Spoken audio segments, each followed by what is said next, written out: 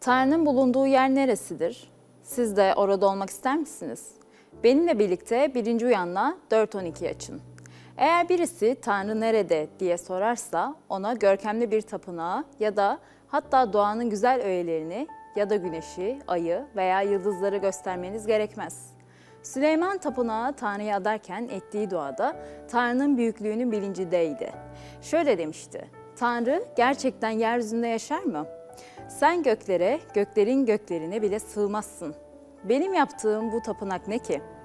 Mezmur 139'da Davut'un Tanrı'nın varlığının her yerde olduğunu kavradığını görüyoruz.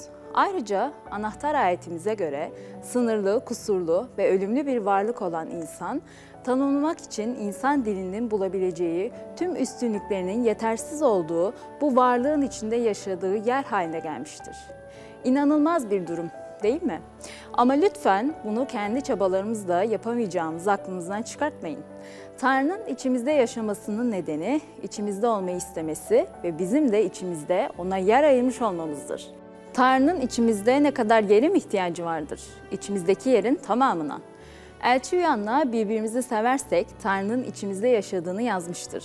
Bu sevgi lafını o kadar sık duyarız ki ne anlama geldiğini anlamayız bile. İradenin tek amaçlı kendini inkar eden, can alıcı bir etkinliğidir. Duamız "Ya Rab, benim değil, senin isteğin olsun" şeklinde olmalıdır.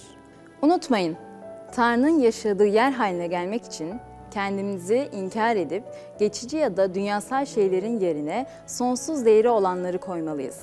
Eğer bunu yaparsak Tanrı bizim içimizde harika bir değişiklik gerçekleştirecektir. Sevgi, Hristiyan yaşamının tümünün özüdür. Siz bu şekilde Tanrı'nın yaşadığı yer olmayı arzuluyor musunuz? Ben böyle olmayı tüm varlığımla arzuluyorum.